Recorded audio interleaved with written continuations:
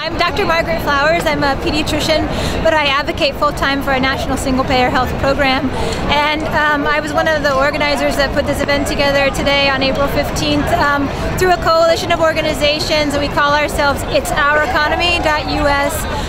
We're here. The significance of Tax Day is that Bank of America made a profit of $4.4 billion, but instead of paying any taxes, they paid no taxes. They actually got a refund of $1.9 billion.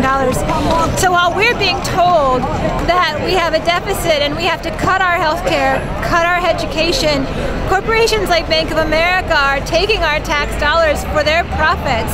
And this is wrong, and we have to change this. And this is a beginning for us of bringing people together, educating them that it's not, we don't have to cut our social insurances, our social programs. What we have to do is start taxing the corporations in a fair way, taxing the wealthy in a fair way, using that money to fund jobs for our people, education for our people, healthcare for our people. One of the main reasons I'm here is that when we were trying to push for health reform in Congress, what we've learned is, that corporations run our political process, they run our corporate media, and that if we want to get real change, because we know what the solutions are when it comes to healthcare, jobs, education, the financial problems, we know the solutions, but because of concentrated corporate power, we can't get those solutions enacted. So we have to shift that power, and that's people power. It's us coming out, being active, resisting, moving our money out of these corporations, but it's also us using our votes and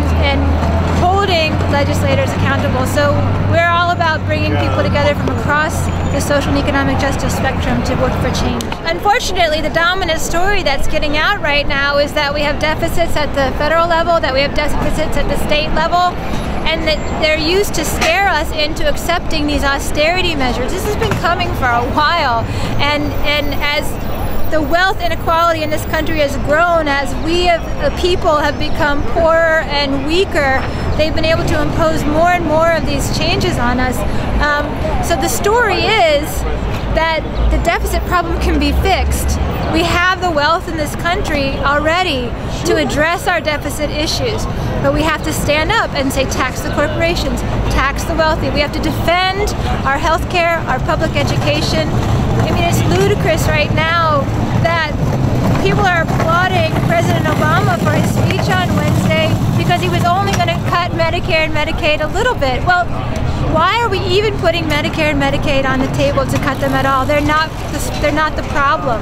They're actually the most efficient parts of our healthcare system, and they're important for our most vulnerable population. So exactly, we have to change the story. It's not about austerity, it's about increasing revenue and defending our social programs, what we need as human beings. It's absolutely critical that we build a culture of resistance. We've tried the usual tools of advocacy and change, of proposing laws, of calling our legislators. These things are not working. We're easily ignored because we don't have the political power right now.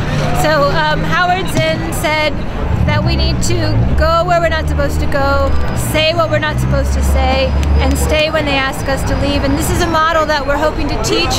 We're hoping to bring more young people out today because young people are crucial to this struggle, and start teaching them these lessons of how we fight back. As Chris Hedges, the time for talking is over. It's time for action.